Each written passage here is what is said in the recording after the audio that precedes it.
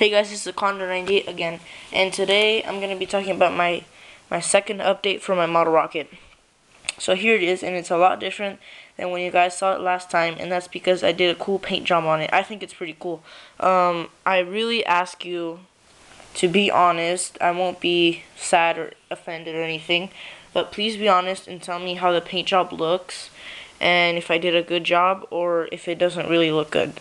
So please be honest, and I won't be sad or anything. Okay, but don't leave bad comments on purpose, like bad words or something. Just tell me the truth about how the paint job looks. Okay, so I painted the whole thing black. And what's really cool about this paint is I didn't have just regular black spray paint. I used this oven spray paint, so this is resistant to about like 200, 300 degrees, the paint. Of course, the cardboard tube's not going to resist, but the paint is. So that's going to be cool in case the rocket lights on fire or something. I'm going to look forward to see what happens. And I spray painted it all black. First I spray painted the cone, and then the body, and then both at the same time. To make it a nice even, I put 3 even coats of black paint to make sure that it's resistant, and if you scratch it, it won't like come off. Well, actually it did right there a little bit, but I'm gonna fix that.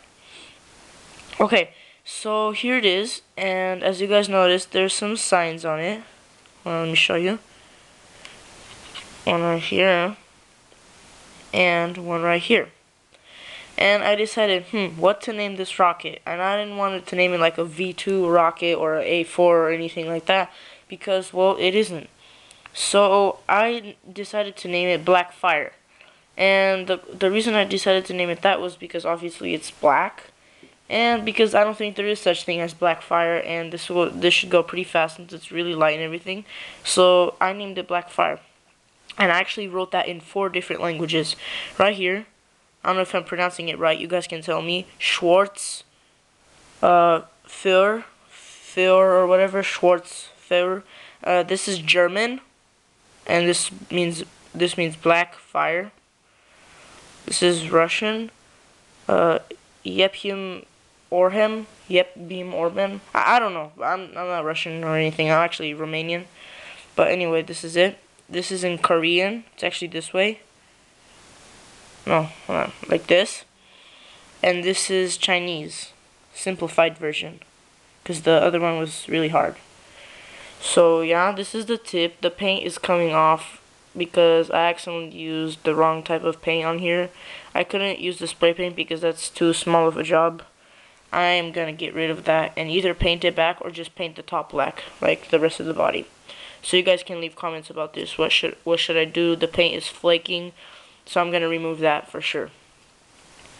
Yeah, this is pretty much it. This is my number 2 update.